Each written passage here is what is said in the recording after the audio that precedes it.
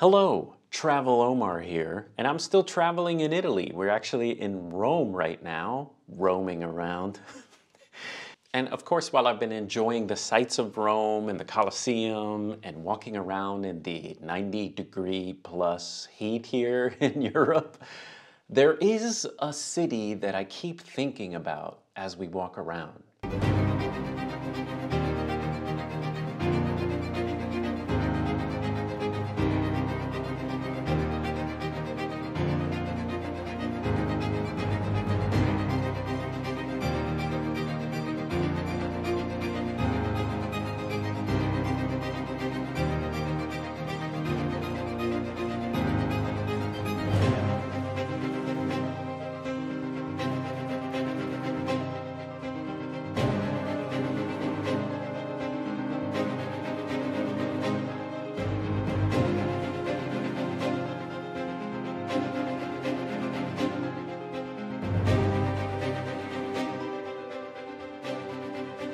That is Naples, and I'm actually going to read from a little bit from my diary here that I wrote something. I wrote something about Naples. Let me get my reading glasses. The pulse of Italy throbs in Naples. Like Cairo or Mumbai, it's appalling and captivating at the same time. The closest thing to reality travel that you'll find in Western Europe.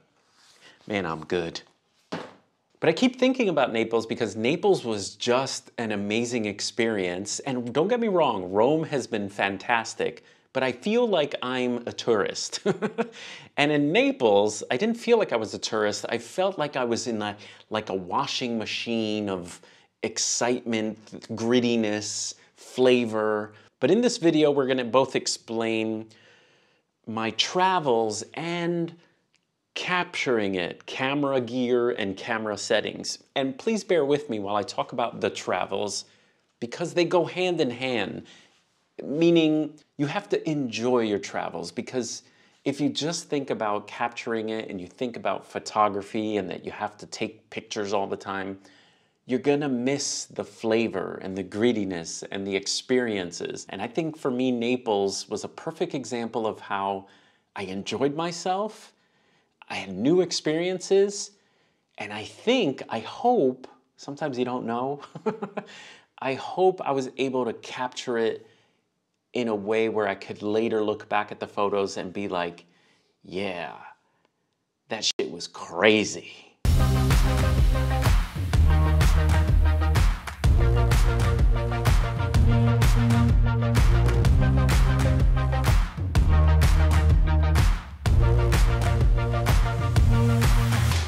All right, let me start with my initial impressions of Naples, and bear in mind that my family and I were coming from a beautiful, relaxing, scenic part of our vacation in northern Italy in the mountains.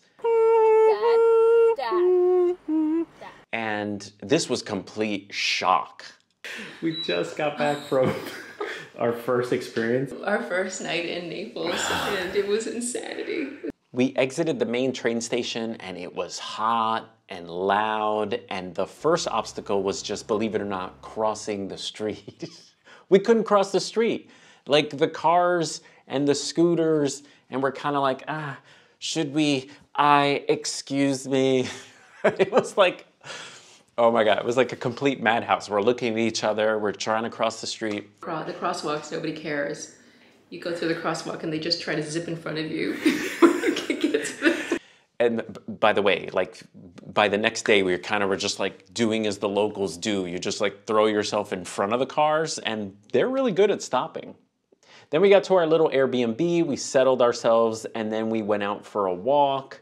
And then I think within 5 minutes of being on the streets of Naples, the only thing that could like sum up what was going through my head is what the actual, I mean, literally, I was kind of like, what is going on? Because, by the way, we realized later that it was a Friday evening, so maybe that had something to do with it.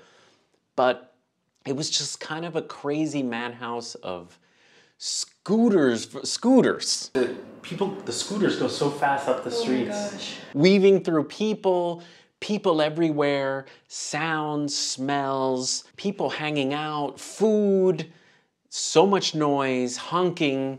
We kind of were just like, tourists, stay to the wall. It was like, the perfect way to sum it up is what my daughter and I experienced. And I will get to gear, by the way, and camera settings. Just bear with me here. My daughter and I witnessed a little girl. It must have been the first time she was riding a scooter.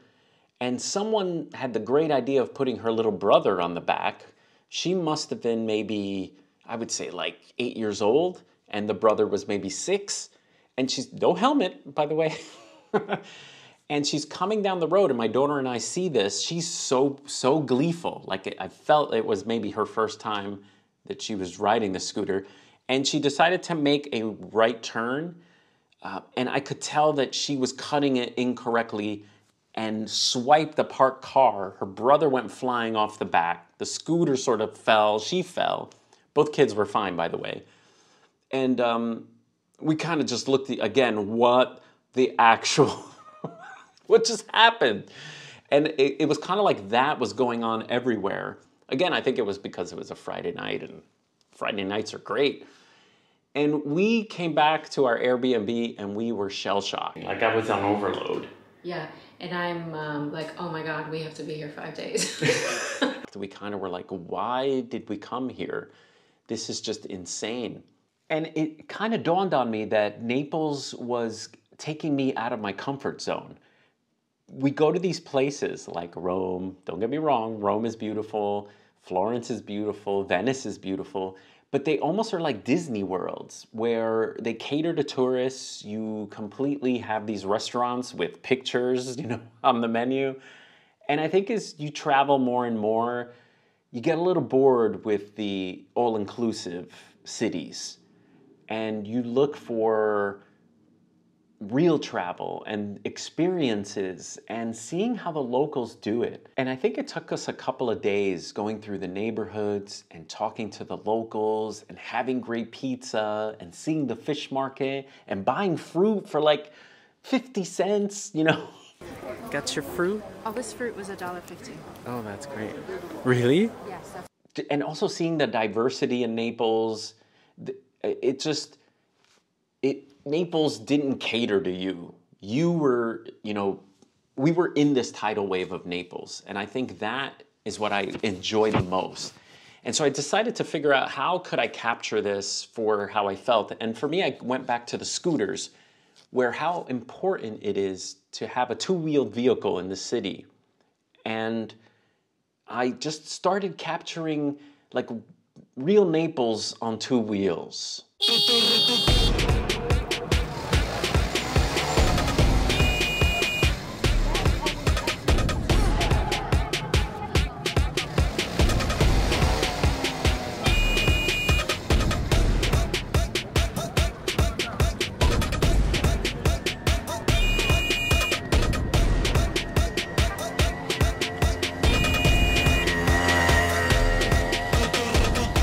So capturing the different categories of people on the scooters kind of became my little personal project. And I think if you travel or go to a new city, it might be a good idea to capture all the stuff, like the Colosseum and all the signs and the churches, but also have a side hustle, have a side something that you want to capture, a project, like everything that's red in the city, or vendors, or in my case, I was fascinated by the life on 2 wheels, how important it is, the combinations of families or 2 people, people dressed up, people with helmets, no helmets. Okay, so now that you have an idea of what my thought process was, my feelings towards Naples, that I had a little scooter project going on, let's talk about gear and settings. So the Ricoh GR does, as advertised, is a great, small, pocketable carry, shoot, pictures that are higher quality than your phone, and it's just fun to use. I wish it had a viewfinder, of course. I like shooting with a viewfinder in bright sunlight. But the way I shot this camera, the settings for the Ricoh GR, which I felt worked best, was for both cameras, aperture, let's put it big here, aperture priority when you travel. Now, shooting in a full auto mode, like program mode, I would X that because the camera is always going to pick a aperture that is usually a little greater than you want, because if you're walking around during bright conditions, the aperture will go to 5.6, f8, f11 if you're in a semi-auto or program mode. And the problem with that is if you have dust on your sensor, then you're shooting at f11, you're going to have dust all over your pictures that you have to remove later, which is one annoying thing. And two, shooting wide open is sometimes just a little bit better to have your subject stand out. Even though my camera here, my lens, my 14-30 is an f4, it's still better than shooting f11, okay? So aperture priority, you lock in an aperture, and then everything else make auto. So here I'm on aperture priority, and what I did was have an auto ISO, and then the camera picks a shutter speed. And this is really great because if you're shooting out during the day and it's bright enough, all your shutter speeds will be fast enough so that you don't have camera shake. If the light starts to get really low, then this camera was hitting shutter speeds of 1/30th, 1/15th. And for night scenes, I would use its image stabilization. I would still stay in aperture priority, just stay really still, and then fire really slowly, and I could get some shots using aperture priority, slow shutter speed. And so most cameras, you can limit the high end of the auto ISO. Just know that even though you limit your ISO, the camera will still pick a shutter speed to get a proper exposure. So you kind of have to be careful with shutter speeds if the light is getting lower. But aperture priority releases you from thinking about camera settings, especially when it's bright enough. For white balance, I keep the auto white balance either at daylight or auto white balance. I'm shooting raw anyway, 100% raw shooting, no JPEGs. So I can pick the white balance later, but it's nice to kind of keep the white balance close so you don't have to correct everything. So auto white balance, auto ISO, auto shutter speed, because I'm in aperture priority mode. And I think that's the best way to sort of release your mind from camera settings and just capture the realness of where you are. In closing, I'll finish with something else I wrote in my diary here. Naples is Italy's third largest city and Europe's most densely populated, with more than 1 million people and few open spaces or parks. Watching the police try to enforce traffic sanity is almost comical in this gritty, crowded, and crime-ridden metropolis. Yet Naples surprises the observant traveler with its impressive knack for living, eating, raising children with good humor and decency. Thanks to its reputation as a dangerous place, Naples doesn't really get nearly as many tourists as it deserves. While the city has its problems, it has improved a lot in recent years, and even though it's a little bit edgy, I feel comfortable here. Naples richly rewards those who venture in.